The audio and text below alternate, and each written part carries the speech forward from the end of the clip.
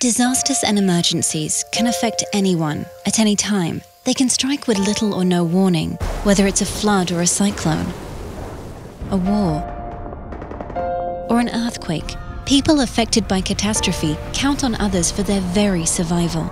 But getting help to those who need it is a race against time, and in many cases, a matter of life or death. The problem is that making resources available to help people in need can take precious time, and that's why the UN's Central Emergency Response Fund, CERF, collects donations continuously, keeping your contributions safe and ready, so when the next crisis hits, we can kickstart emergency relief work, making money available immediately so that aid agencies can deliver food, clean water, shelter, medicine, and other assistance fast. And when a crisis fades from the headlines, and the money for humanitarian work dries up, CERF provides a lifeline, making sure help gets to the people that need it most.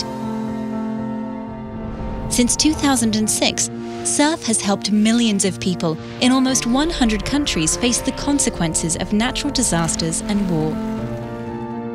The world needs CERF, so we can act quickly when tragedy strikes, and steer resources towards the crises that do not get the attention they need and deserve.